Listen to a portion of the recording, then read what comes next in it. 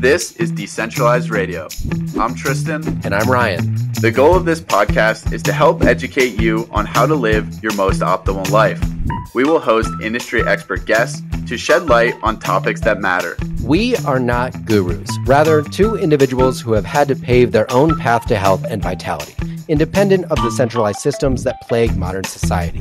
Today, we interviewed Stephen Arena on the podcast. This was a great conversation. We got into entrepreneurship and how he founded and is the CEO of Masa Chips, tortilla chips that are fried in beef tallow. Stephen is also a big seed oil disrespecter and sunshine respecter, so we talk a lot about the nuances of that.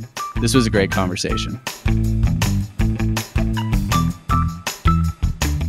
All right. Hello, everyone. Welcome back to another episode of Decentralized Radio. Today, we are joined by Stephen, a.k.a. Really Tan Man. So how's it going? Thanks for coming on. Great. Yeah, thanks for having me on. Great to be happy to be here. Yeah. Ryan, how are you doing? I'm pretty good. I'm trying the outside setup, so we'll see how it goes. Never done it before. I'm glad we have a guest with great sound. I'm excited about that. It makes editing a lot easier. Yeah. And a guest that definitely respects the sun and disrespects seed oil. So that's what I think we're going to talk a lot about today, which is great. And so we're chatting a little in the intro, as always, getting carried away. So then we start recording. So I'm curious, journey from tech to Masa is really, setting the scene. How did that go about, your health journey? Was it a personal, epiphany of health and self-recovery, or kind of how did you really get into this space? Yeah, on paper, it doesn't make a ton of sense. It's very funny. We did one of these annoying icebreaker things with our team at recurring every week over our Zoom meetings during remote work for COVID. And one of the icebreakers was hey, if you could eat whatever you wanted for the rest of your life, ignore cost, ignore health implications, ignore feasibility, whatever, if you could just enjoy one meal for the rest of your life, every 3 times a day, what would it be? And one of these kids on my team unironically said Soylent. He was yep, Yikes. Soylent for me. So that's the stereotype of tech, and it's somewhat real. So yeah, it's not exactly a common path to end up here after being. It is true though, because I'll say a guy from my high school who he went to MIT, went right to SF, startup culture. He's doing super well, raised a bunch of money for his startups, but he did a whole year of only consuming Soylent and posted about it. I don't know. At first, this was 2018. Is he still alive? I was I didn't even know what that meant. But now looking back, I'm wow, that was so stupid. What did he look like by the end of it? Was it pathetic? I don't really remember the before and after. I don't for sure know he doesn't do it anymore. But that's good. Makes sense. Strangely true. So I just wanted to add that in there. Yeah. So yeah, it makes no sense. But yeah, no, my health journey begins probably about 9 years ago. Yeah, when I was 19. So I was always sick as a kid. I think in 8th grade I got the flu twice. I got the swine flu and then the regular flu 2 weeks later. I had digestive problems. I couldn't eat gluten. My mom figured that out pretty early, when I was 5 years old or something, that if I ate wheat, I would stop growing. So I always had this sort of special kind of diet. Which was odd, and I never really understood it as a kid. And so I would get special food from my mom, but even still, it's I wasn't the healthiest person. So when I was at college freshman year, despite the fact that the dining hall was supposedly better than other schools and whatnot, I just had a really rough time health-wise. A combination of staying up late, I'm sure it didn't help, but everything they cook is in soybean oil. They would mix mushrooms in with the beef patties to conserve beef, for the hamburgers. It was brutal. And so my health really suffered. And then I kind of had just accepted, that's how life is. But then I was doing an internship in Belgium after freshman year at some neuroscience laboratory. And they don't have dining halls there. So I had to cook for myself. And then in cooking for myself for the first time, I was able to see how what I bought at the grocery store and then cooked translated into the feelings that I felt afterward. And so I was able to kind of brute force, put 2 and 2 together. Oh, if I eat this, I feel good. If I eat that, I feel bad. And that kind of discovery led me down this whole like diet, nutrition thing. I didn't know anything about this at the time. But yeah, that's the realization. And I mean, most people, we all think that's obvious, but to a 19-year-old, like to a normal 19-year-old person, honestly, it's not that obvious. And so I was paleo for a time then. I got really obsessed with it, managed to treat a lot of the health issues that I'd had up till that point. And then I was like, well, if I can fix that with food, what else can be fixed? Not just the food, but with health in general. Like the human body has so much potential that like we don't even understand because we're too busy being like sick and, our senses are dull. So I started the whole nutrition thing from there. And that was like 8 years ago. Now, like, here we are. Dang. I mean, that sounds like so many of our stories in some sense, but I think it's actually a very unique position to be in when you are almost forced to learn something at such a young age. Mm-hmm. I mean, many people don't have an inkling about what they put in their mouth as having any sort of real systemic effect until they're, I don't know, my dad's age in his 50s, 60s, or they start developing some really gnarly autoimmune problems, or problems like you had at a young age, to where they think like, oh, wow, maybe something does have to happen. And basically a lot of people have to go through the medical system to realize that it's even a problem. Yeah, people don't seek out solutions to problems they don't have. And so if you're a healthy person, like if you're, my friends in college who are like drinking like 17 beers on a Friday, going to bed at 5 a.m. and then waking up the next day and like you're okay with that because you're 20 and you're healthy. You're not going to like you'll look at someone who's trying to be healthy like me and be like, well, what the hell are you doing? What's wrong with you? That person's only going to figure this out later on in their 40s and their 50s. They get prostate cancer, or they get fat, they start going bald, whatever it is for men. And for women, most of the time, they get into this. It's usually younger if they do it at all, because they're trying to have kids and they have problems like getting pregnant, or they do get pregnant and they have significant problems with their babies. So like I would say a significant portion of the people who are into health, just broadly speaking, are like moms who had one kid who had problems. And that's how they figured out like, wait, something's not right here. And then their maternal instinct kicked in. And then, the rest of their 5 kids, like you hear this all the time. The rest of their 5 kids are like, came out 10 pounds, like never had an antibiotic. Like they're just killing it. But yeah, so unfortunately, over the past so many years, like the baseline state of health of people has decreased. And that's why there's more and more people looking to health, because they're sicker. So it's like, that's the silver lining. Everyone's health is collapsing, but the silver lining is it's going to cause more people to like actually pay attention. Yeah. And the other thing too, is I feel like it's really interesting to have conversations with people like yourself, whose sort of paradigm around what is health has evolved, because I think it sort of falls into a ladder or a tier list almost of, all right, a lot of people seem to find paleo first. I think they start almost with either you start with like the most extreme diet, like carnivore or something, or you really ease your way in and then make your way as far as you need to go. And so it's really fascinating, because everyone I've spoke to that's been in the space a number of years isn't doing the same thing to when they started, maybe even different within a year. So I'd love to know how your evolution sort of like evolved through time. Oh boy. And I know like me and Tristan are crazy about like weird quantum health stuff and sun and grounding and all this nutsy stuff that I didn't think I'd be even into 2 years ago, where I thought food was like the end all be all. So I'd love to hear a little bit about your evolution. Yeah, sure. Food's definitely not everything. I mean, it's a lot, but it's not everything. Certainly true. I think I started out doing paleo. That was the basic thing. No grains, no dairy. Ate a lot of nuts, a lot of seeds, sunflower seeds, Brazil nuts, cashews. Back then, in order to like eat nuts or seeds, like you did soak them. That was like a thing people were aware of. So a lot of soaking and sprouting. That carried on for a while. It sort of morphed around. I think the next big thing for me was like I would introduce probiotic foods. So I made cabbage in my college apartment, chopped up a bunch of sauerkraut, chopped a bunch of cabbage, fermented it with salt. I bought like kefir grains from some lady on the internet and like started fermenting. Like where in the town I was in, there was like this really nice dairy store that I lived close to. And so there was a dairy farm like 20 minutes away, and they had a little storefront with ice cream called Arethusa Farm. It was really good quality stuff. Anyway, so I'd go and get their milk, and then I would put the kefir grains that I got basically from some random person on the internet. Did a lot of kefir. that was like a meal replacement for me at one point. I started getting into kombucha, made different flavors of kombucha. I would like invite hipster girls over for kombucha cocktails as like my little gimmick thing. Fermented tomatoes, I made pickles, did all that stuff. And that sort of morphed into this like sourdough bread thing, which I really got into. And so sourdough bread's like super hard to make. Everything else is like really easy. Like cooking is easy. Like no offense to anyone, cooking's easy. Baking bread is hard. Like, you know, fermenting kombucha, child's play. Baking bread, like there's a technique to it that like you have to just learn.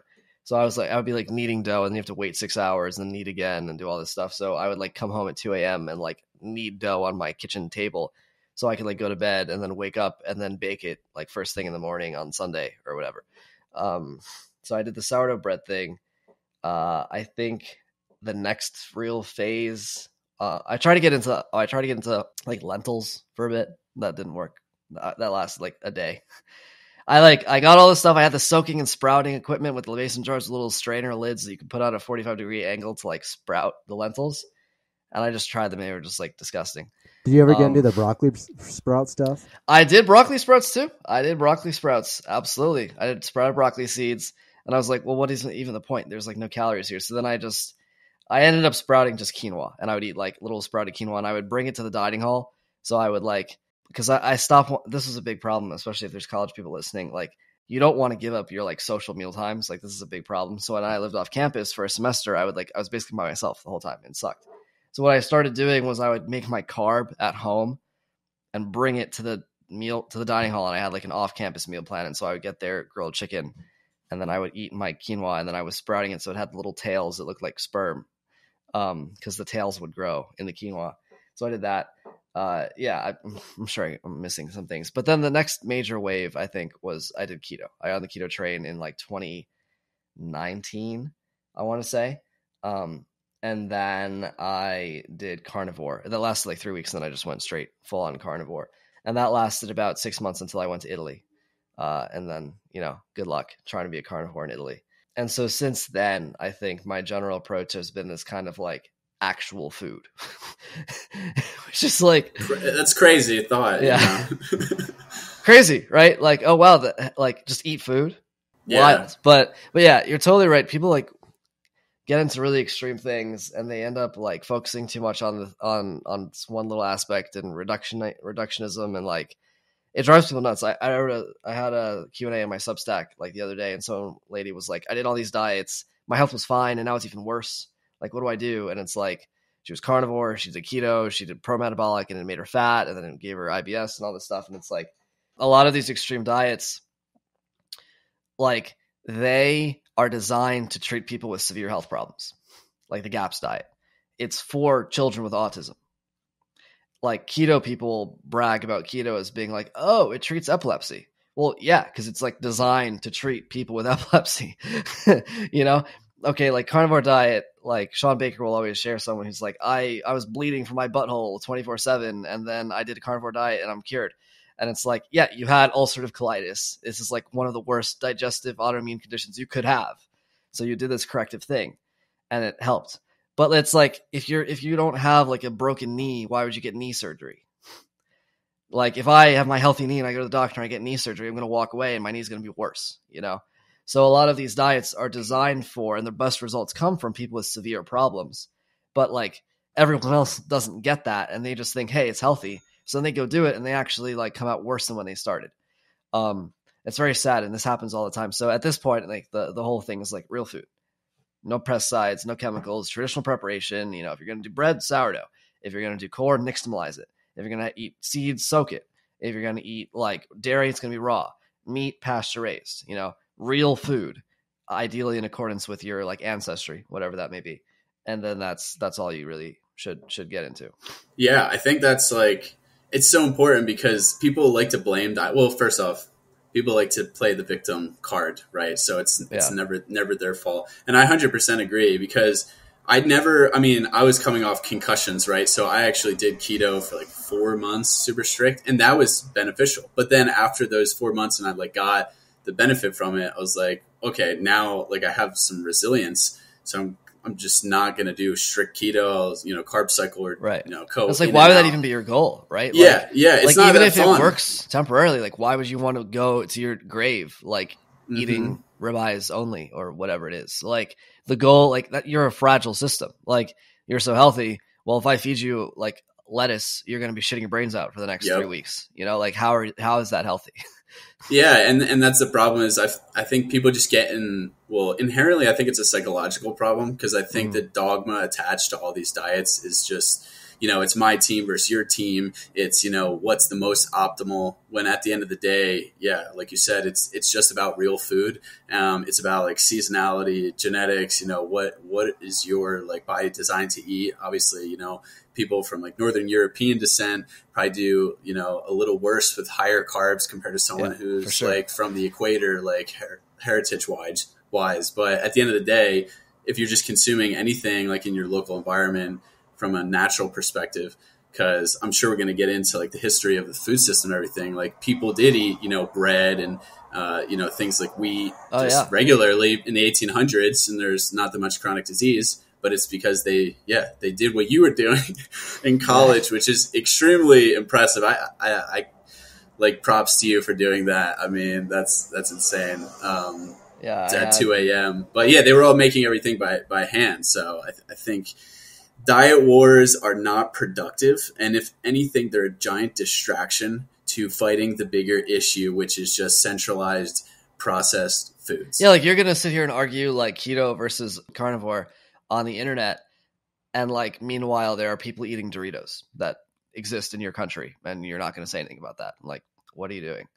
We got bigger fish to fry, people. And even vegans, like vegans get trashed so much, and it's like I understand it, but you have to like respect these people because organic plants is still better than what is Papa veganism? John's. Vegan could be Papa John's and like Beyond Burgers, or it could just be farmers market produce. Which that's what I'm saying. If that's if this is a person and they're just eating like organic produce, then it's like, are they my enemy more so than like a McDonald's, Popeyes, White House eating, or White Castle, whatever it's called? Hey friend, thanks for listening. If you really enjoy this podcast, it would be really appreciated if you left us a 5-star review on Spotify, Apple, or subscribe to our content on YouTube. This helps us get to a larger reach and a larger audience to spread this wonderful free education. So how did you get so big onto the seed oil train? Was that kind of like, a moment as well? Or did you kind of just, how big of a deal do you think? Like, let's dive into this a little bit because we were talking about it actually on our podcast earlier, just PUFAs in general. So I kind of want to dive in to, really what you think about seed oils, polyunsaturated fats in general, and why that's so bad for us. Yeah, I firmly believe that seed oils are like the single worst thing in our food supply. Like, obviously there are other bad things. But both in terms of what they are and what they do and the quantities in which we consume them. Like, they're the worst thing.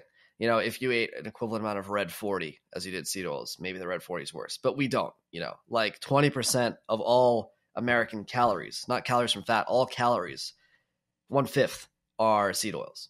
Like, that's a lot of food. That's a lot of seed oils. So yeah, if like there was only one thing I could do to snap my fingers and remove from the American food system, it would be seed oils, hands down. Like, even more so than pesticides, honestly. Not that like those are a very big secondary category of bad thing, but I think the seed oils are the worst influence just because of the quantity which we eat them, if nothing else. So I think I got into this. I started social media. I started Tan Man in 2021 in the late summer. And I think the last seed oil I ever willingly touched was that like March or April. And the irony, of course, is that it was a corn chip, because I love tortilla chips. They're like such a convenient food, especially if you're like a health weirdo and you like cook everything that you eat. Like, carbs are always the hardest thing. You got to boil potatoes, you got to bake sourdough bread. Like, that's not easy. So like, if you can get some cheese and some meat and some like tortilla chips and some guacamole, like that's good. You want something to put stuff on, right? Because you're not eating bread, really. I found exactly. You're probably not eating bread. You need a crunchy thing to put like other things on. tortilla chips are amazing. And so there's just no getting around the fact that all of them have seed oils. So I think the last thing that I gave up of seed oils was the tortilla chips. So prior to that, it was basically no contact, other than maybe if I go to a restaurant. I wasn't so adamant about it. But as I learned more in early 2021, then I was like, all right, this is enough. And then I was also tanning a lot back then because I'd realized the whole seed oil tanning thing. So when I made my Instagram account, it was called Really Tan Man, primarily because I was just really tan. I had lived in Florida for 2 years during COVID. I was in Fort Lauderdale, so I was very tan.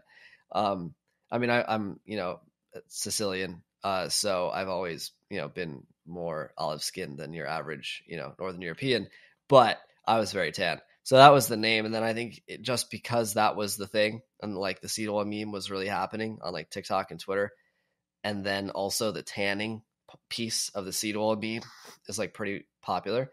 I guess it was just natural that I ended up becoming a big seed oil account. But that's not the only thing. It's not that's obviously not all I talk about.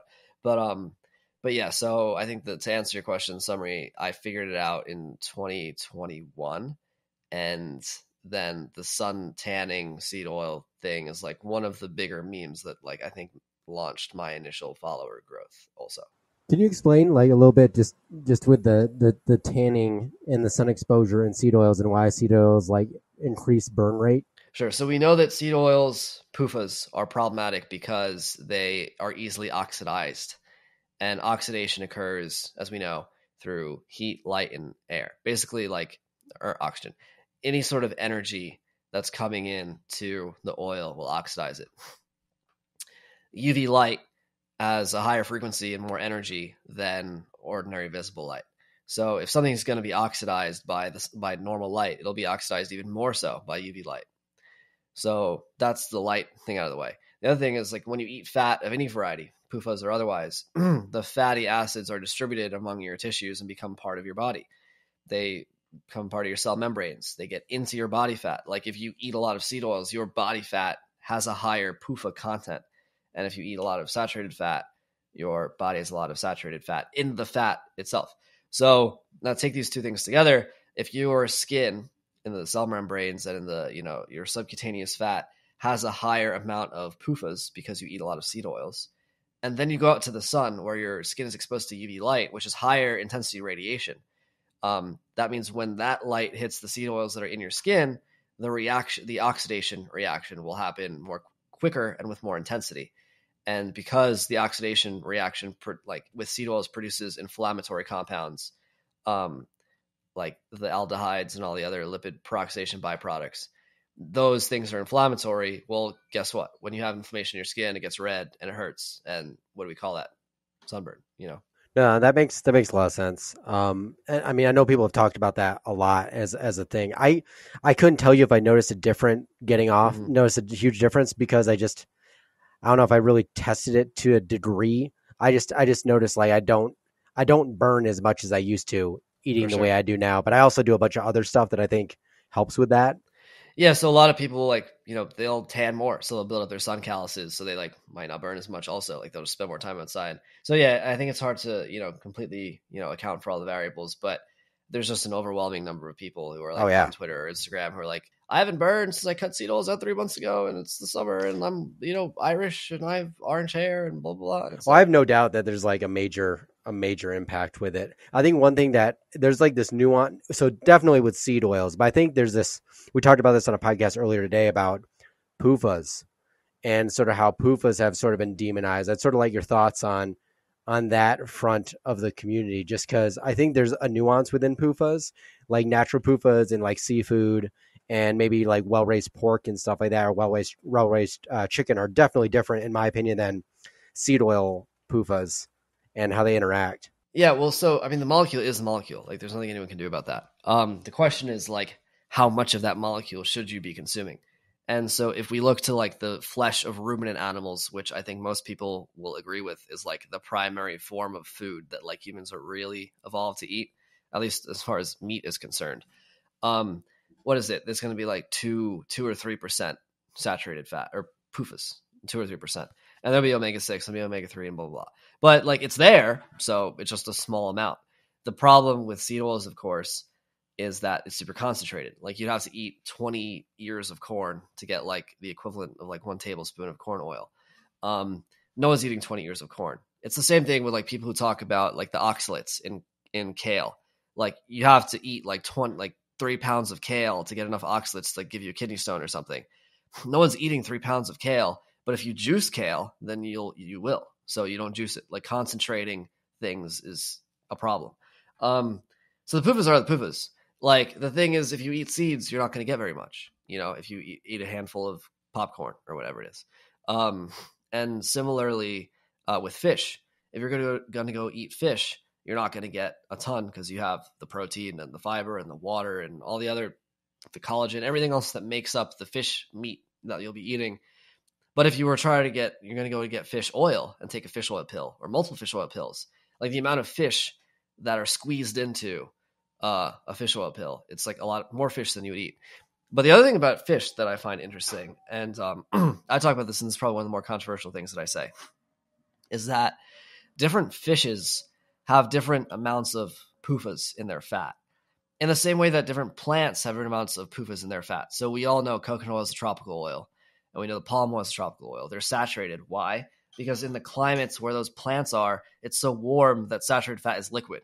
And if you're a living organism, your fat basically must be liquid because nutrients have to move in and out of it. It has to flow around your body. You have to be able to move, right? If a tree has to bend in the wind.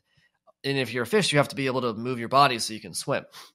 Now, if you're a fish and you live in the Arctic and you are full of saturated fat and you're a cold-blooded animal, you're like an ice cube. Like you literally can't move your tail if your fat is saturated fat. So fish in northern climates or in cold water evolved to have higher PUFA content in their fat as opposed to warm-blooded, say land mammals that it's always 98.6 in there. So, tallow is going to be a liquid, or at least soft enough. So it significantly varies depending on where the fish are. And so then if you want to take the evolutionary argument, well, who has access to a diet of like cold water fish or northern climate fish? Like Vikings, like that's it. And then if you think one step further, put another piece into the puzzle. Well, who eats cod liver oil? Why does everyone love cod liver oil? Oh, the Vikings ate it for their immune system because it's high in vitamin D. And guess what? The Vikings who live in Northern Europe with no sun, eating a food that's high in PUFA, but also high in vitamin D because they don't get vitamin D from the sun. So like you put all the pieces together and like you come to the realization that like PUFAs like are, in abundance are bad, but in particular, they're bad for people who are dwelling in warm climates. If I were a Viking and I lived in cold Northern Europe and I didn't have sun and it was cold, I would be eating more cold water fish. I'd be eating more cod liver oil. I'd be eating higher PUFAs. Whereas, and also because going back to the sunburn thing, I'm not getting burned, there's no sun. Whereas if I'm going to be living in a tropical climate, I'm going to live in Costa Rica, sun all the time, then I'll be eating more saturated fat. So I think the punchline is to think of PUFAs as like literal antifreeze. Like there's very few substances that nature has available to itself that are like going to be liquid below freezing. PUFAs are one of them. And so whenever there's an instance where nature needs an antifreeze, it'll throw PUFAs in there. And that's fine. It's nature. It is how it is. But you have to think about if you should be eating antifreeze at the time of year and the climate and whatever else, your ancestry and all these things. Yeah, I'm so glad you said that because it's like, well, actually, I was going to ask you that exact thing. You just literally said everything that I was going to say because, Twitter, Instagram, wherever, it's like you give people these bite-sized pieces of information, but it's actually like way more complex. It's way more nuanced, contextually dependent. And it's so true. And, I've actually realized this like a couple months ago as well. I think, one of the circadian or quantum health podcasts, probably was Jack Fru's, literally said the same thing, was like, PUFAs are antifreeze. And he talks a lot about, how DHA is an important like semiconductor in the body because at those northern latitudes, you get less light. So you have less energy coming from light. So you need inherently more energy. And then also that's why there's vitamin D, in the fish. So it doesn't make sense for, people in Florida to be maxing on sockeye salmon in July. No. So you need to apply that to your body. And that goes with the diet thing. Here we go back to just carbs too. Like, are carbs available in your local environment in the winter? For Ryan and myself, it's not. Like in Wyoming and Utah, like it is freezing cold here in December through March. Well, you would traditionally have starch. Yeah, starch. There's a big difference between starch and sugar. So like, yeah, this is another thing too, like fructose and like fruits and stuff. Like, but either way, maybe you have some honey. Honey gets complicated, right? Because you store that forever. Polish people love honey. Like Northern Europeans in general love, and Eastern Europeans love honey. But yeah, I mean, if you are in Northern Europe, the only sugar you have available in the winter is honey, and the only starch you have available would be like your grains if you grew them. Other than that, it's not really a thing. So. But I think for the fats, right? Like New Jersey is similar. You have, it gets pretty cold in the winter, and in the summer it's 90 and humid.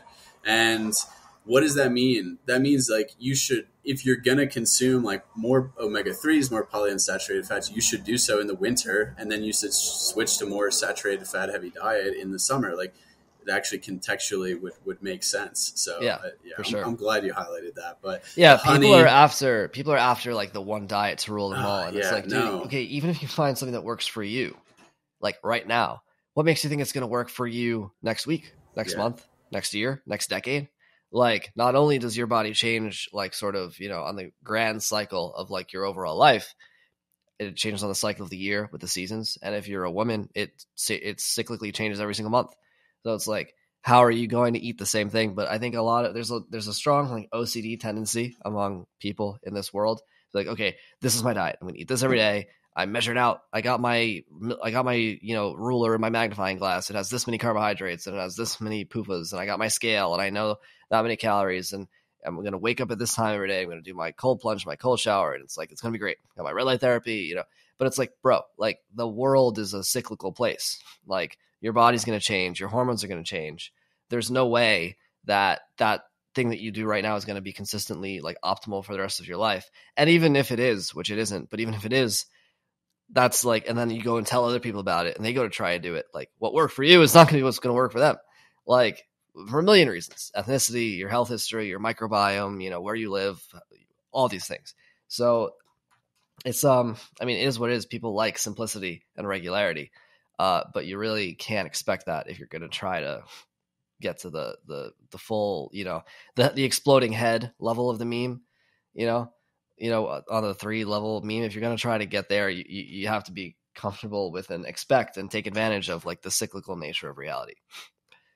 Well, and then the other thing too is like that goes for blood work. That's why I think blood work is like a valuable thing. But at the same time, it's like I always look at it now with such a big grain of salt, depending on things, because I mean your blood sugar changes with the season too, depending on cortisol fluctuations throughout the year. Winter's going to be higher. Same with cholesterol. Cholesterol alters with the season. Getting less sun, your cholesterol is probably going to be a little higher, and all these various things. Like everything is so nuanced.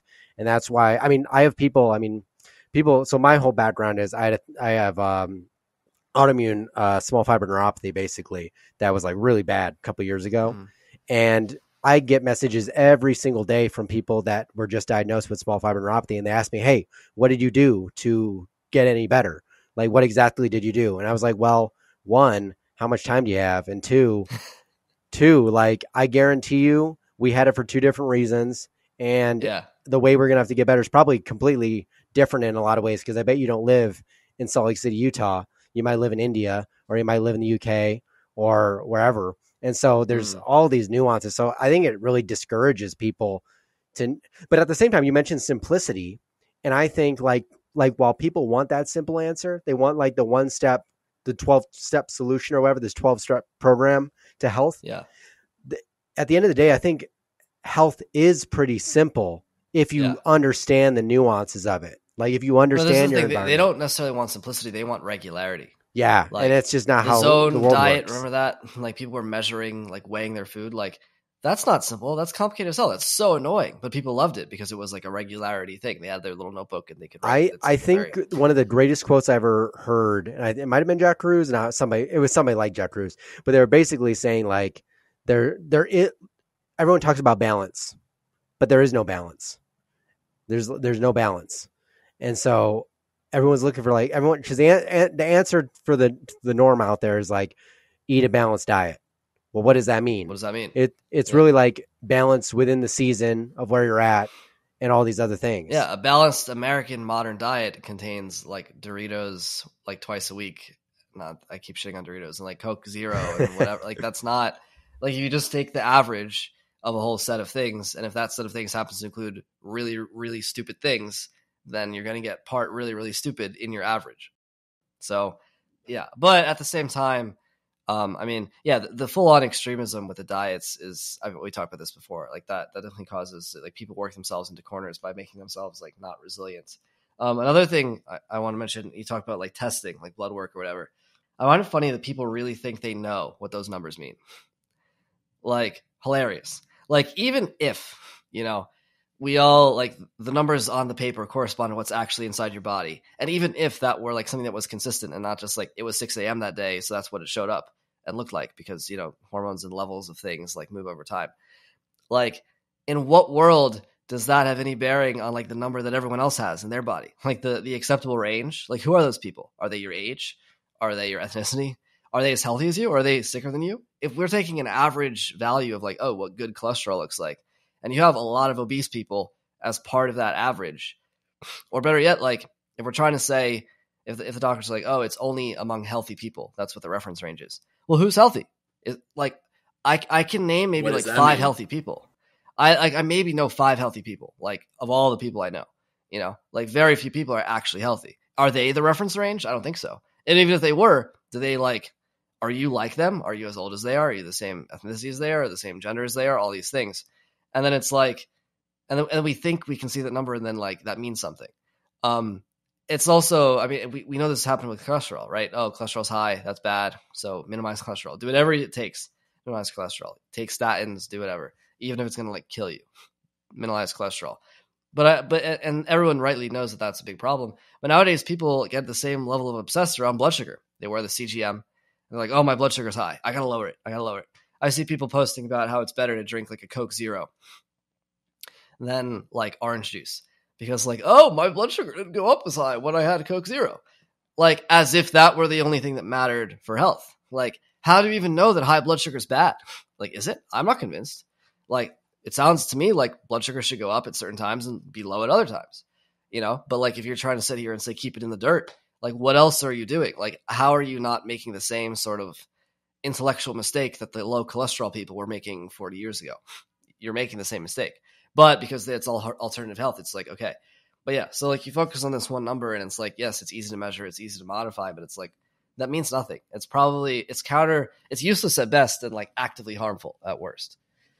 Yeah, I think there's maybe like just a very few like blood markers that are actually helpful, like maybe like vitamin D or hsCRP or something. I mean, people, but even that, it's like you have to understand the nuance of it. But also, like, do you, right? Like, have you heard of Trevor Marshall or whatever, the guy on vitamin, like on YouTube who talks about vitamin D as like an inflammatory marker, and so like high vitamin D is like bad.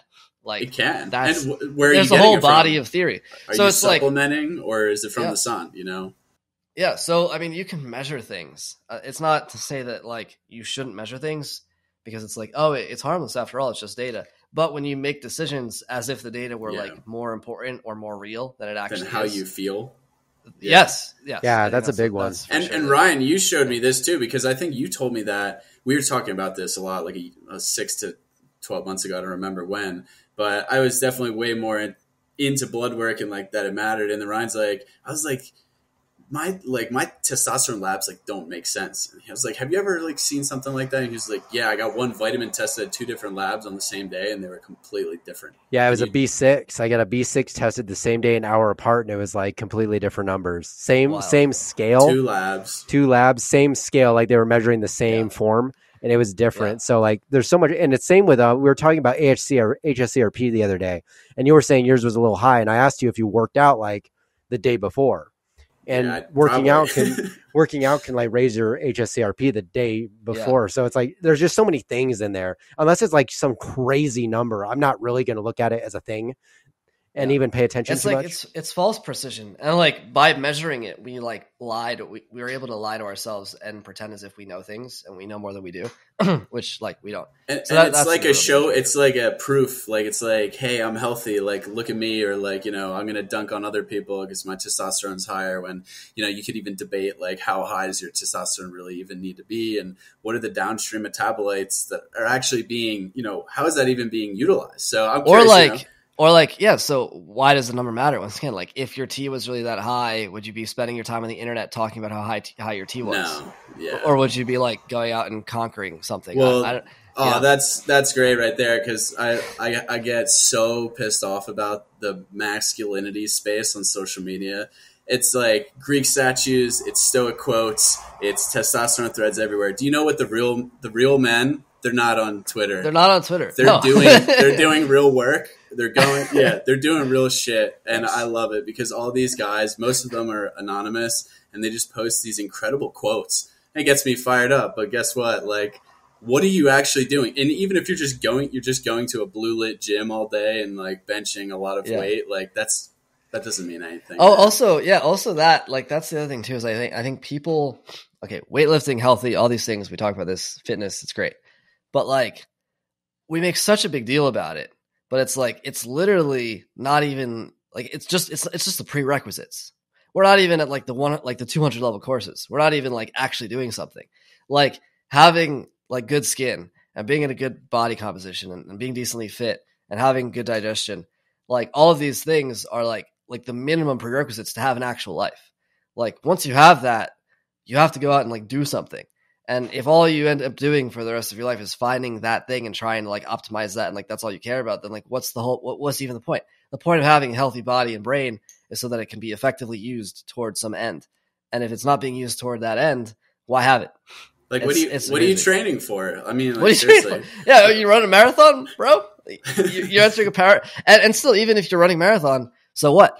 Like marathon, this is a good example. What is why is it a marathon? It's called the marathon because the Battle of Marathon in the Persian War, when some Greek dude had to run from the battlefield where they just like defeated the Persians all the way back to Athens in like one day. It was like 27 miles or whatever a marathon is, and told them that they had won so the Athenians could like relax or whatever and like not expect like a naval battle or whatever happened. I don't know the details, but like he had to run 27 miles because he had to like deliver a message on foot because the enemy was like vanquished or whatever.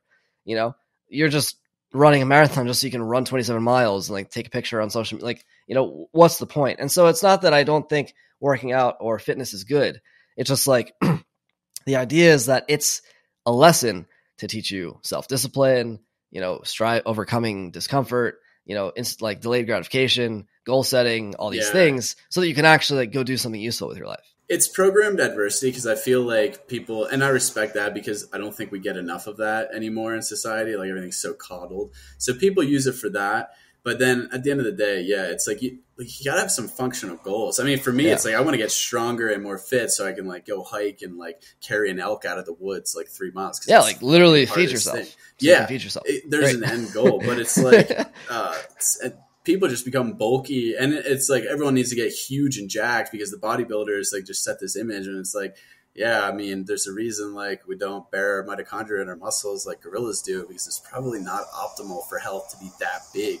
Yeah, it's not that useful. Like, also if people, it's also the money Twitter people who are also like, okay, we got to go to the gym. And it's like, okay, yes, once again, the lessons of self-discipline and what you said, programmed adversity, like overcoming obstacles, all these things. But it's like, I don't know, you're in the military and you learn on a flight simulator and then you never end up getting into an actual plane and flying. It's like you have to take the simulation or the workbooks or like the training wheels and actually then go use it. Like otherwise, like what's the point? Like what did you accomplish? Like, and so I think that's true generally of like health, but in particular, it's like the fitness specific culture too. Like there's a lot of people who work out who like do cool things, and that's not what I'm getting at. Like, and it supports the health of doing those cool things, but that's the point. I think there's more people who do all this stuff and then don't do anything useful. And they're unable to like transmute that message into something that like helps them like level up. And that's a big waste of everyone's time. Yeah. I mean, speaking of sort of the gym bro stuff, is like, I will go to the gym and I'll be there for maybe like 30, 45 minutes. But I used to go for 3 hours And I would see people that even on those trips, which were already like way too long anyways, and I wasn't getting any bigger as is, but I would see people there that were there before me and still there after me. Like, what are you doing with your life? That I'm like, how do you have that much time? How does anyone have that much time to sit? It's crazy. There are people who make a career out of this, and like more power to them because they're actually like able to like turn that into some economically viable thing.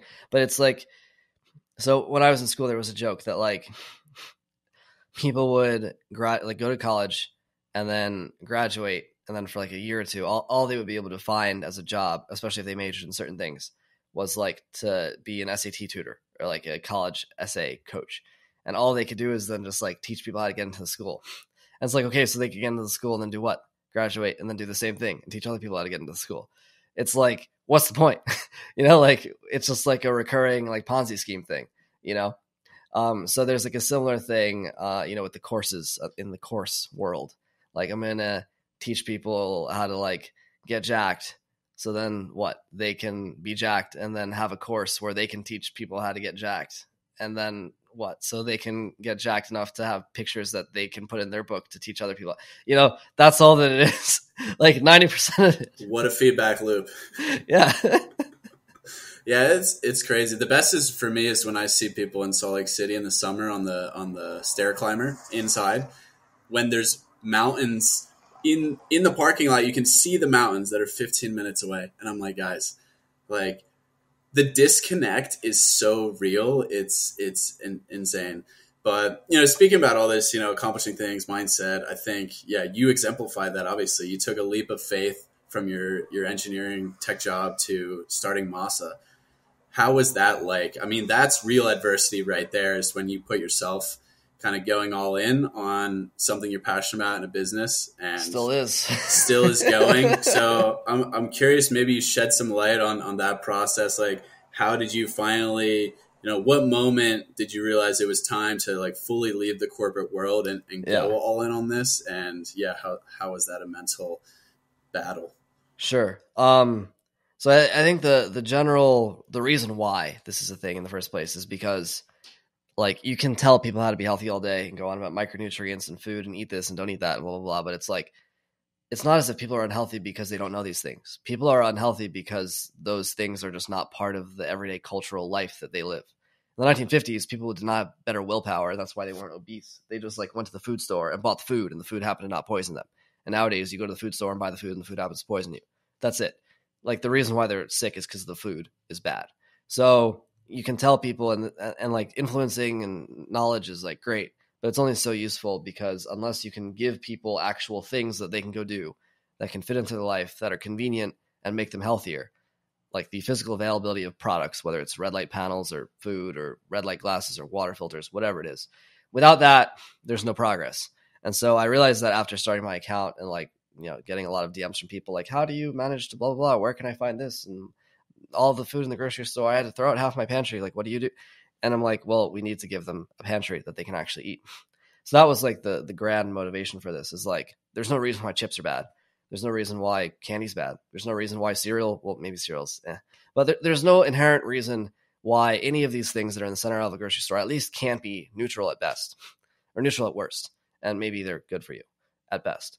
Organic ingredients, like traditionally prepared, whether it's bread, it's sourdough, it's a corn, it's nixtamalized, like we talked about.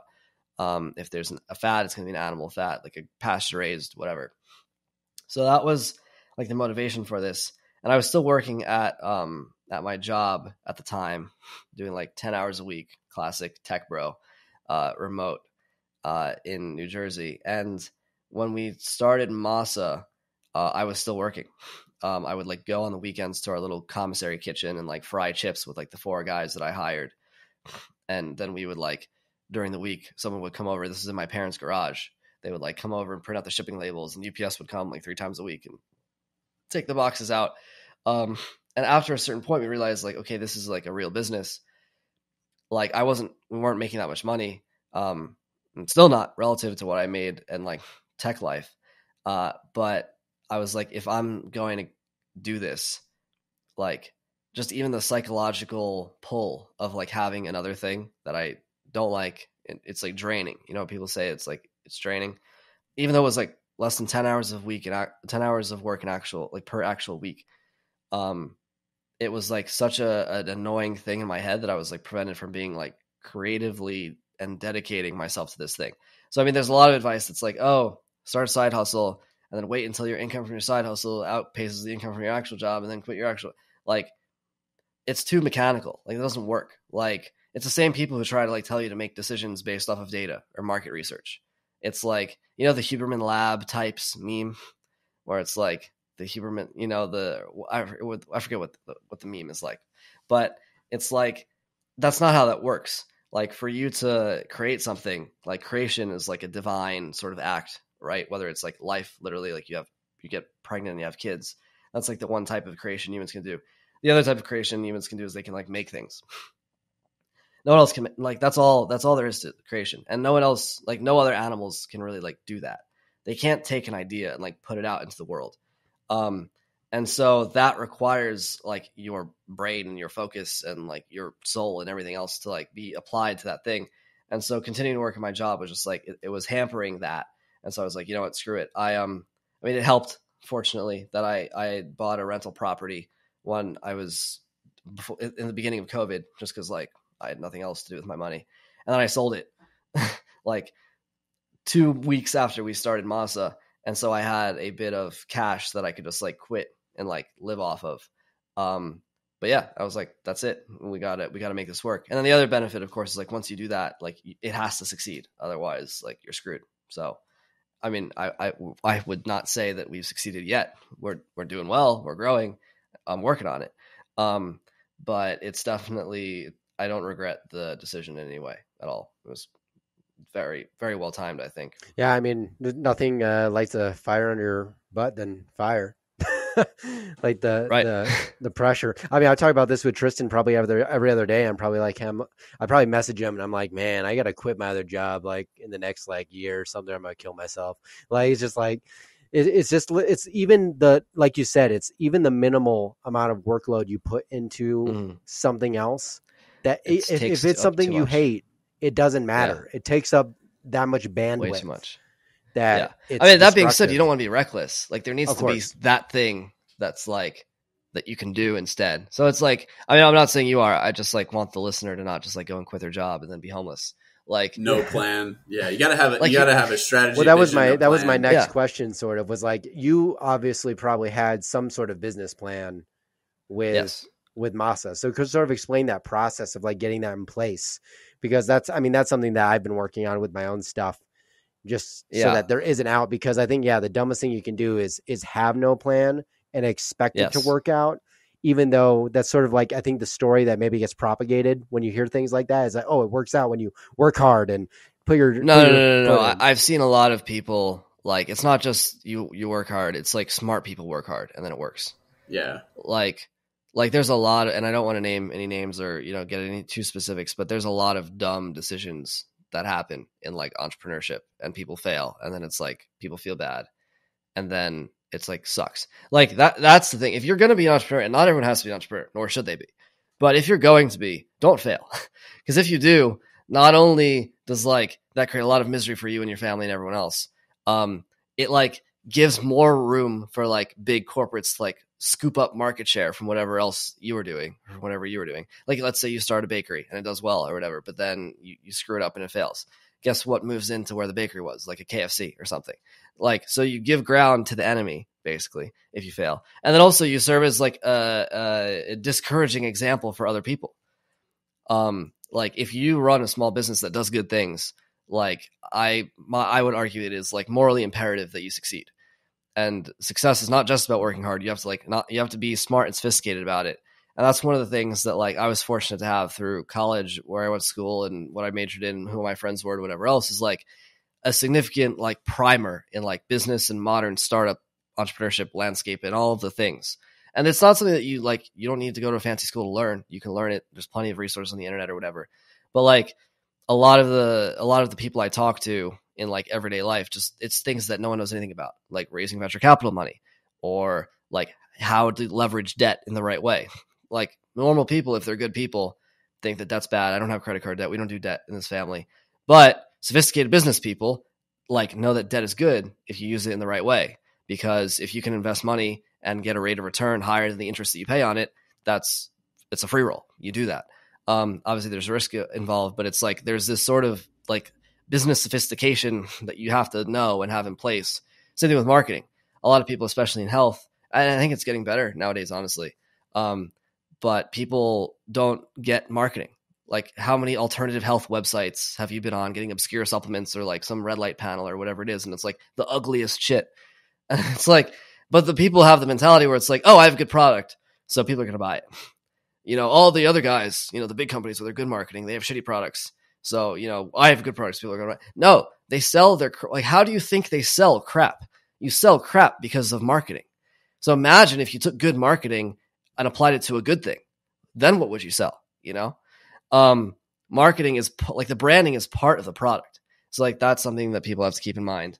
Yeah, I mean, financial stuff, dealing with suppliers, knowing how to build things, knowing how things work, social media too. I see so many like people in health and whatever that like are starting businesses and they just suck at social media. Like, it's terrible. And it's not the easiest thing ever, but it's also not that hard. Like, study the accounts that do a good job and just do what they do. Like, literally just copy them.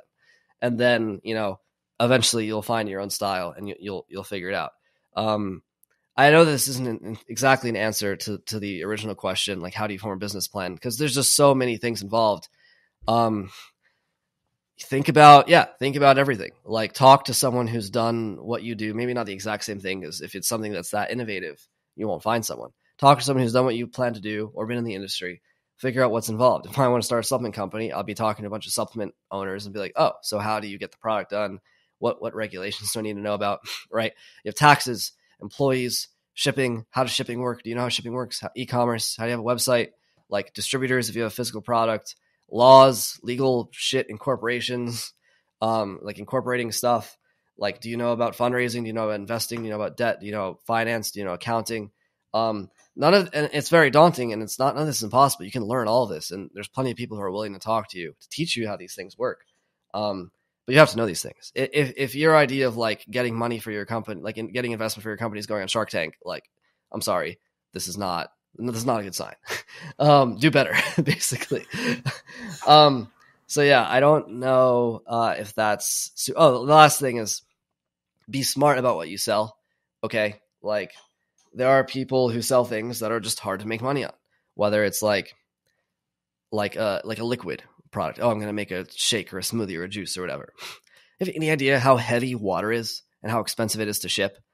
Like, Hint Water sells $1 bottles of water with shipping or whatever. They don't make money. Like, yes, they sell $100 million worth of Hint Water a year, but they don't make money because you can't make money shipping water for $1 per bottle. You know, that's just like not how that works. And so like, a lot of people don't understand that. They hear $100 million and they're like, oh, wow, what a good company. So yeah, don't start a drink. Don't start something that's like really like commoditized. Like, how many liver pills are there? A lot of them. Maybe you could be the next big liver pill, but like, no matter how well you do, you're never going to be better than Ancestral Supplements at liver pills. It's just not going to happen. Maybe you come up with some variation, maybe some other format of taking it. Maybe it's a smoothie, maybe it's a drink, maybe it's whatever. But if you're just going to make the same thing someone else is making, you're not going to win. So yeah, also be smart about what you're making. Like, I don't know. I could go on and on and on about this, but like, I think one of the crucial insights here is that when people see it and it works, I keep my phone. It's been a crazy day. When people see it and it works, it looks like it just happened and it looks like an accident. And entrepreneurs have every incentive to make you think that it's an accident. Like, oh, it just happened. Right place at the right time. I got lucky. You know, everything just happened. Right place at the right time. I got lucky. Like, the winds were, you know, in the sails and whatever. Like, no, like, they knew what they were doing. They schemed, they plotted, they learned, they figured shit out. They probably had a lot of friends and family connections, which like are helpful, and you can do stuff without it. But like, the more that you can leverage, the better. It's like, it's a fierce world out there. The more ammunition you can get on your side, the better. And then when it happens retroactively, it looks like cool, great. But no, it's a lot of thinking and putting the pieces together. So yeah, I know that was very instructive. No, it's really funny. Just before Tristan jumps in here, I just had a thought because you were talking about the liver pills and like making the same things as other people. Like, don't do that. I think I feel that way about so many things. It's sort of like when I see people blow up on YouTube or something like that, and I've met a lot of these people at conferences and stuff over time. It's like I've never met one of them that really was really random. Maybe a couple that were pretty random, had one viral hit, and then they kind of rolled with it. But everyone I've met is as calculated as Mr. Beast, but maybe less eloquent with it. Like everybody's calculated. And so it's about being smart. And so one thing that I thought was funny is like the thing with the liver pills is sort of how I feel about when I see courses from health gurus selling courses. I'm like, how many different ways are there to raise testosterone that I need to pay $399 for in a course that I download? Yeah. It's pretty funny what some ways are out there, but there's always a way. Smart people have every incentive for you to think they're not as smart as they are. Just putting that out there. So make sure that you're operating on like the psychological mental level that like you don't get taken advantage of, or you don't fall under some false delusion or something. Well, I think that's the biggest difference too, is like the mentality, because you have to be willing to put yourself out there, whether it's on social media, whether it's within your personal network. Like, I mean, I know out of all my friends from like high school, there's a couple guys that they do have, experience raising capital, getting debt, that can be leveraged for, startups and things like that. And it's like, these are the guys that you want to talk to and you want to just pick their brain.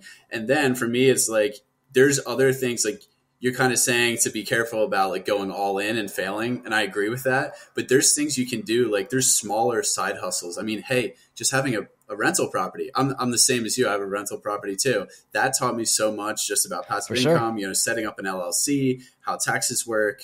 And then there's other, I started working with a local ranch and helping them ship products. So I learned a ton about shipping and shipping meat. Nightmare. But guess what? Now I know more about shipping. So there's a way for you to get involved and learn these skills, or at least a good chunk of them, without going all in. So that's what I would implore people to do, because like you're saying, you really want to be like in it and really confident that you found a niche that's going to work and that your product is, you thought about it from full life cycle perspective. But in order to do that, you kind of need some experience. Yeah, you have to have background knowledge. Yeah, that's a great point. Like, I mean, this is not the first business I started. I had started, I don't know, 3 or 4 or 5 other businesses, 3 of which were like at least moderately successful in the sense that like I didn't lose money by the end of it. And I learned things from all of them. It's not like a first rodeo, and you learn things even from not having direct experience. But like also the other thing is like you don't. To your point, Tristan, you don't have to like go all in and have like a world changing business to like get by. Like there's only so many people on earth. Not everyone is going to like own a giant business and like succeed or whatever. And even if they could, it's not necessarily something that everyone would want to do. I mean, like when it works, it looks very glamorous and people are like, oh, I want to be an entrepreneur, billionaire. It's like, do you have any idea what these people had to do? Like any idea like what they had to do over how many years to like get there, and like the chance of failure and all these other things. Like, I mean, it's a lot of stress. It's like not fun a lot of the time. You want to be healthy and go to the gym for 3 hours. Especially, I really find the money Twitter people hilarious because like they want to go to the gym for 3 hours, tan for 2 hours, like go to a yoga class or whatever the hell, and then they're gonna like start the next big like what are you talking about? Like delusional. But that being said, if what you want to do is go to the gym for 3 hours and go tan, by all means go ahead. There's plenty of things you can do that will support that lifestyle, that like will conform to it, that don't have to be like, sort of like crazy mess. Yeah, I think it's the trade-off, right? And like you need to kind of understand what you're getting into before you take the full dive. And yeah, for me, it's something I go back and forth with too. And, I'm in that kind of same position with a tech job and working remote, and got a lot of, things that are evolving, but, I'm being patient and seeing how it works out. Right. So it's like, people give yourself options, right? Like put yourself in different places and connect with people. Like Twitter has opened up so many connections for me, like getting on social media and just kind of being authentic and, putting yourself out there you'd be surprised how many people will, reach out to you and there could be business opportunities there. Like you're saying, you don't need to be the guy who's going to be the one to just drive everything off the ground by yourself. There's other people who are already doing that. Yeah, work for them. Need like a right-hand man. And then I need a chief of staff. I don't know if anyone's interested in that, but like, that's it. I'll hire for that. Like, that's a very good point, especially about social media. I think among the biggest assets that we had doing this was really Tan Man, like the internet presence. And honestly, if you're thinking about doing anything like this, or even if you just want to network your way into a cool job, like make a social media account and like get followers. Like that alone will teach you like a ton particularly about like marketing and networking and like presentation and branding and perceptions and copywriting and all these things, photo editing, all of these things that like whatever business you do, like will for sure help you. Like there's no business, whether it's a B2B or a B2C. Also, if you don't know what those acronyms are, figure that out.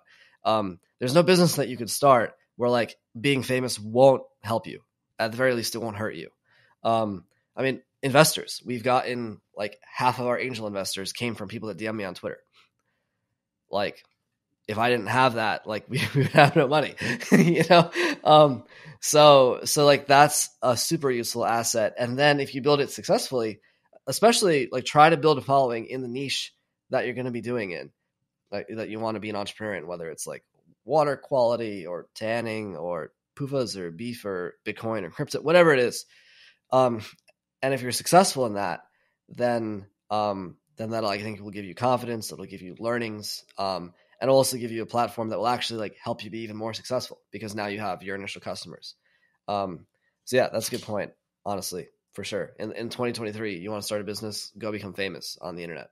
Even if it's like 10,000 followers, like do something. You can actually do a lot with a micro level community. Like there's actually a lot you can get a lot of pull, whether that's like, I use coaching as an example, just cause I think that's like a big thing in the health space is like a lot of people start there and then kind of move into other stuff. But like you can get like, if you can, the whole goal is like, you need to connect with people. And so you got to find, like, I think what you said was really, really important about finding sort of your niche in there and then sort of leaning into it a little bit. I also at the very same time, I almost hate the niche culture because I feel like there's so much more than just like the one niche that you're in, whether like if you're in like the seed oil camp and like that's your big thing, or the insulin resistance camp. And that's like your whole page is like insulin resistant. I see it on like Instagram specifically, like all the time. And I'm like, oh my gosh, there's so much more than just like this equals this. But at the same time, it's like everybody's got to play the game. So you got to find like where you fit in that game and then just kind of milk it to your advantage, because that's just how it goes. You can't be all the idealistic whatever you really are all the time, because I just don't think that's how success is made. You have to be able to like speak the language of your audience for sure. That's very important. I think the other part of that too is that like if you're thinking, hey, I want to go be an influencer in this space or whatever, like fitness. Oh, but there's already so many fitness influencers. I'm just one more. Like Tan Man said, to be differentiated, how can I be like another fitness influencer?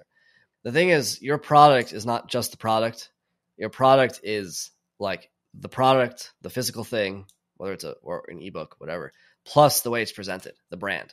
So like Moss chips are not tallow fried tortilla chips. They're tallow fried tortilla chips in a package with orange stripes called masa, like that's part of it.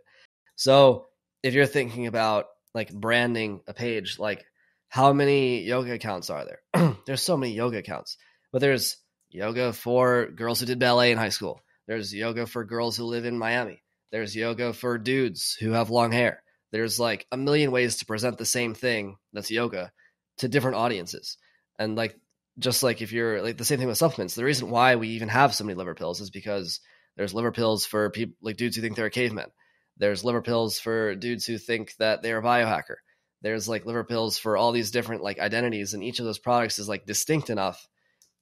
Granted, the more similar it is, the less differentiated it is, the less big it's going to be. However, you can still get pretty far just by like taking something that exists somewhere and then bringing it somewhere else. I learned this the other day, like Caraway, the ceramic pans. There were a lot of ceramic pans before. They were like the first one that like really blew up and did super well. But one of the reasons why they did really well is because they didn't go to cooking influencers to like sell their pans to like chefs. They went to like moms who are doing interior decorating and like interior designer and like aesthetic girls on Instagram. And because their pans look good and they're pretty and they like, they fit together and it's like an OCD thing and they look nice on your kitchen counter or your counter. Yeah. Your counter in your kitchen. They brought pans into a market that never thought about buying like a nice set of cookware as like a lifestyle activity. And now they do. And Caraway is super successful, even though like other people sold ceramic pans too. So it's not just about being differentiated in your physical product. Like the product includes the brand too. And it's like who your target is. And that's what you have to be differentiated in. And so that's the comforting thing is there's there's only so many products you can make, but there's infinite product / brand combinations you could do, and so if you're going to like, once again, go start a fitness account, well, who are you going to speak to? Maybe it's fitness for real estate agents. If you're a real estate agent, maybe it's fitness for tech bros because you're a tech bro. Maybe it's fitness for construction workers because you're a construction worker. I don't know. But like you can brand your product in many different ways. And that's something that people can like figure out and learn about. Yeah, I think that target audience is huge. And I always found it to be a kind of a struggle because it's like a lot of people, they want to be really broad and well-rounded and reach this large audience. I mean, I struggle with it too in like my actual corporate job because I do like marketing for electronics. And it's like, oh yeah, you could reach this whole audience and, get 1% share, or you could have a really targeted community that you're going after or customer or industry. And it's like, yeah, maybe he had 20-25% share there. And that's like a way higher chance of success. So yeah, I think pick people a niche need to get rich. Yeah, there you go. Pick a niche to get rich. Like even the ones that are broad today, they had a niche at one point. Like Starbucks is everywhere, right? But like 20 years ago, Starbucks was for like insufferable hipsters in like Seattle, like cities in the Pacific Northwest. Like people did not spend $5 for a cup of coffee 20 years ago. That was just like not a thing that they did. It was for like young, like single urban people who like consider themselves refined, even though they're not. But like that was their target niche. And then now Starbucks is everywhere. Like Apple was for like transgressive artist characters who are like hacking around in Silicon Valley who like hated authoritarianism and were basically like anarchist libertarians. That was what Apple's for. And now look at it, every big company like picked a niche, got rich, and then with the more money, you can expand out into broadening circles of less nichiness, if that makes sense. And eventually you'll tap out, right? Like Apple's sort of tapped out at like everyone in America because people outside of the country are like kind of too poor to afford iPhones. But that's a pretty damn big market, but still you started with, same with the iPod, like they went back to their roots, like started with the transgressive artist people, like who really cared about music. That was their niche. And now everyone was listening to music in headphones. Yeah, that's a great point. You can always branch out later. So it's like you need to be successful with that like little community first. And I kind of want to tie this back to Masa as, we get close to wrapping up here. It's like, obviously you guys are the only ones doing like beef tallow fried chips, tortilla chips that I'm aware of at least, and that are, pretty readily available. And, it seems like a tough market if you just stack it up against like, any of the Lay's or basic Frito chips because they're so cheaply made. And that cost difference is quite large. So obviously someone like myself, Ryan, we see that perceived value because we know of the health, differences. How do you get the average consumer to kind of change the mindset or at least try it? Like, is it a flavor angle? Like, how are you kind of wrapping your marketing around like getting more of those people on our side for Masa? Yeah. Okay. So there's it's tough. I bet it is the big challenge, of course. The people who are buying Masa are not the people who were buying Doritos 2 weeks ago. And they discovered Masa and switched over to Doritos. The people who are buying Masa are people who maybe used to eat Doritos and then stopped because they're not healthy and they care about their bodies and they would rather go without than eat something poisonous. That's who the target market is. Like eventually, Masa will become cheaper, I'm sure, and then more and more people, right? Like that's our niche. Eventually, it'll grow bigger. We'll move beyond the niche, and then we'll be like people will leave Doritos for Masa, more and more people. But for now, that's not really the target. If that is, maybe there's 3 people, but like that's not what we're focusing on. We're focusing on exactly right. People who understand what their body is worth and are willing to spend money on behalf of making it better. That's a lot of people. Like that's not a trivial amount of people. How many people have an Equinox membership? It's like $250 a month for a gym, or more, 350 in like Manhattan. There's a lot. And before Ryan chimes in, I kind of want to just say this too, from the consumer side of things, like, you know, this is like who we need to be supporting, because obviously you're small, you're starting up. Like, you're never going to compete with like these big players, even if you had the same exact ingredients. Like, you don't have manufacturing footprint. Right. So it's like, be willing to pay a little bit more to support these types of brands as they grow, because that's only going to benefit you as a consumer going forward. Because, you know, if everyone just tried to start, you know, a better quality brand and the price difference just nobody bought it, then nobody would try another one. Right. So we need to, I think, as a consumer, like, those trends are dictated by the purchasing dollar, and we talk about that a lot here. Yeah. But don't be afraid, whether it's for meat at your farmer's market, whether it's for masa chips, for like your holiday parties or whatever, or just because you haven't had good chips in 3 years because you've become so neurotic about health. Like, be willing to take that dive. And yeah, maybe, you know, calorie per dollar, nutrient per dollar is not there. But sure, I mean, and if you have no money to help moving it forward, if you have no money, and if you have no money, like, buy ground beef and Kerrygold butter, and like, you know, try to get a job that like makes more money. Like, I'm not going to try to tell people to like buy masa chips. Like, in no way is it like a necessary component of a healthy diet. But if you're going to eat chips of any kind, or you're in a situation, or you want that luxury, or, you know, it's convenient because like I have it for lunch every day because like, so I don't have to make a carb or whatever. Super helpful, you know, but, you know, not a necessity. If money is really the thing here, buy like ground beef, buy like 30 pounds of it at once, and like some Kerrygold butter and like white rice, you know? But yeah, I think the thing that you mentioned about the, like, if we use the same ingredients as Frito-Lay, perfectly, totally accurate. One little trick that I think might be of interest to people here is, like, you know how when you go to the grocery store, when a product's on the shelf at the grocery store, you pay $10 for it. The store itself takes like, say, $5, $4.50 of that $10 goes directly to Whole Foods, for example. Then what's left over goes to the distributor and then to the actual producer of the product. So Frito-Lay has deals with all the grocery stores that carry it, where instead of, if people paid $10 in Frito-Lay products, instead of the grocery store taking $4.50, the grocery store only takes $2, and the rest, that $2.50, goes back to Frito-Lay. Which means, because they're making more on every dollar of goods sold, they can make the same amount of profit at a lower price than any competitor. So even if I like get a militia and go take over a Frito-Lay factory, you know, and it's mine, I'm the captain now, and then I like try to sell these chips that are not called Frito-Lay, but it's the same stuff, to some store, because I'm not Frito-Lay, they're going to cost more, even though it's the same thing. So yeah, it's tricks like that like allow everything to be so cheap. And, you know, people obviously care about money. Everyone cares about money. Sure. But like, if you're a type of person who looks around the world and is like, why is all the food poisonous? Why is everything trying to kill me? Why does the water have crap in it? Why is there microplastics? Why are my clothes made of polyester? Why is my food of pesticides? Why is this? Why is that? And then you're not going to spend money on things that don't have that.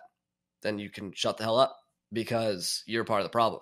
Like it's not as if Frito-Lay and Lululemon got together one day and were like, hey, we're going to, you know, swamp the world with like seed oils and plastics. Like, oh, we're going to force this upon them and we're going to give them hormone disruption. Like, no, they sell things that people buy, right? We're not talking about government here. Government's separate. We're talking about companies. Companies have money, not because like they were given a donation, but because you bought stuff from them. And so if you don't like the fact that they have all this money and they use it for illicit purposes, or things that you consider illicit, or things that you consider destructive to the environment or health or whatever, the only reason they have the money to spend on those things is because you gave it to them. So stop giving it to them, you know, and tell everyone you know to also convince everyone you know to also stop giving money to them. If you can do that, the problem happens overnight. Boom. Right? Like, if literally everyone woke up tomorrow and did not buy a Frito-Lay product, Frito-Lay would go bankrupt. Done deal. And then we would never have this company trying to poison us with seed oils. The problem is, of course, that that's not likely to happen. But you can make that outcome happen quicker and, bolster the likelihood of that happening by doing what I just said. Stop paying them money and tell everyone you know to stop also paying them money. Yeah, I mean, I think a lot of it from a consumer side goes back to, and I probably said this 10,000 times on the show, but it's just like priorities. Like, I don't think people know what their priorities really are. I think they have a vague idea of what they think is important, or they think some things are important that really aren't. And they sort of center their day around that. And from a consumer side, it's like people just don't realize how much power they have in their dollar and what they spend. So much power. I don't even think, and people don't really, I don't really know too many people that, I mean, with the amount of people that are in massive debt, just like normal average Joe, middle class or lower class, whatever economic people, just the amount of debt out there is just like insane. And that's partially due to mindless spending on things. Like, people have subscription accounts to streaming services, like 5 different streaming services. They don't watch for one show. Yeah, they watch one show, and then they'll hear it, and then they never watch it again. But the thing that gets me is like those people, whatever. But like then there are people like our kind of people. I don't need to get into this too specifically, but who will like go on about, oh, I don't like Disney because they did this, and it's like, well, dude, why do you have a Disney Plus subscription? Or like, why does your son or daughter who uses your credit card have a Disney Plus subscription? Like, that's the other thing too that parents really don't. I don't know how many parents listen to the show, but that's like always a big one. Like, there's always like boomers complaining about, oh, the kids, blah, blah, blah. It's like, dude, you literally give your kids your Amex and they buy this thing. Like, who is at fault here? Where is the culpability lie? Yeah. The last, I think, and I have to get going. I think you want to wrap up too, but the last like little thought experiment thing that you can think of is like, money is not just like, doesn't just change hands, then it disappears. Like, if you give money to Frito-Lay, not that you give money to Frito-Lay, you give money to everyone that they give money to. And everyone that those people give money to, and on and on and on and on and on. It like trickles through the money supply. This is like, micro econ or macro econ, like 101. So if you think about, and I'm not saying these people are bad, it's up to you, the listener, to decide for yourself. But if you like, okay, you don't like the company Frito-Lay. Well, do you like their executives because you pay them? Do you like their employees because you pay them? Do you like the people that those people vote for? Because you literally donate to those candidates because you gave money to those people and those people make political donations. Do you like the brands that those people also support? Because you just paid for that, and people really don't think about it in this way. And if they did, they would kind of become terrified, which they should do to shock themselves into reevaluating how they live their life. But every dollar you spend trickles throughout the world to all the people that are getting paid off of the people getting paid off, the people getting paid off of recursively from the dollar that you spend. So you're funding all this stuff. If you don't like it, it's very simple. Stop paying for it. And yeah, that's kind of all I want to say on that.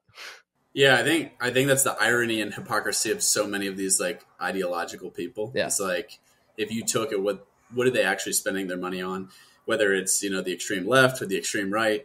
And then you look, it's like, yeah, well, you can't even have the claims that you do when you are fueling this. And that's what we always talk about is food. You can have the biggest impact because it's actually one of the few things that you can buy locally or from a small company, small producer. You can't buy a laptop or a car or anything like that from startup really. And that's what it comes down to. So I think that's the decentralized aspect of it. And of course you value that heavily. And that's what it's all about. But I never thought about that. It's you can go look up who, the lobbying statistics, which I wrote about in my book, A Good Amount. It's who's Frito-Lay donating to? And is that aligned with your values? Yeah.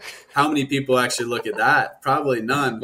And then it just all gets wrapped round and round. So I think that's a great point. But all right, man. Yeah, thanks. This is a great conversation. I think it's really helpful because entrepreneurship is a very daunting area that there's the money Twitter, all these people, they glorify it and then also don't really shed a whole bunch of light on kind of what's the important skills to have and mindset you need to be successful. Sure. And I think you did a great job highlighting that today. Oh yeah. And I think I keep, because they don't really give the details or whatever.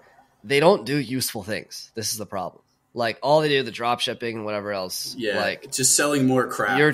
you're contributing to the problem. You're not doing anything original. You're like trying to find a product on Alibaba that anyone can find, and you're going to resell it and run some Facebook ads and like drive up the cost of CPMs for all of us who actually try to sell real things. Like, so you can sell your $100,000 of product at like 20% margins with like the cost of advertising is like 30%. So you like lost money, you know, it's like, but it attracts, it's like the same time with like crypto day trading people. Like 5% of you might make some money and the rest of you are going to lose money. But people like to get rich quick. So it's like, that's what I should end on. If you want to get rich quick, just go work for a job that pays well and like try to free roll as much as you can. If you want to actually do something that helps people, then go be an entrepreneur. That's what I'll say. And you need to have that low time preference, which is, what we align with heavily, right? Yeah. It's like good things take a long time to build. So thanks so much for coming on, man. Where can people find you and Masa? Sure. Masachips.com, MASACHIPS.com. We'll get you your code so you can give them a discount code, whatever you want it to be. So you can add that to the show notes. And then Really Tan Man on all your favorite social media platforms. Awesome, Stephen. Well, thanks so much for coming on. That was a great conversation. Cool. And thanks, everyone, for tuning in to another episode of Decentralized Radio. Awesome. We'll see you next time. Thanks.